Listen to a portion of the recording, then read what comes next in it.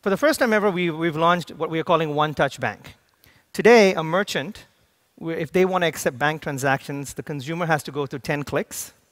They get the money in 7 days. So conversion is low. They get the money in 7 days, and they have to reconcile with 50 different banks. With PayPal, today we've launched this. With one click, we give the money to the merchant immediately, and we take the risk of collecting from the bank. Right. So we take bounce check risk in that process, but we increase the velocity of trade because we're solving a problem in the market that nobody else has solved.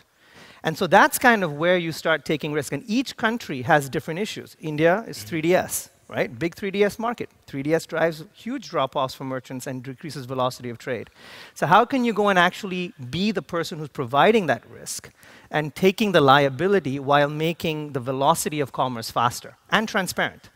Right? I think that's kind of where the key, the values that you start looking for in these different markets and try to provide that value.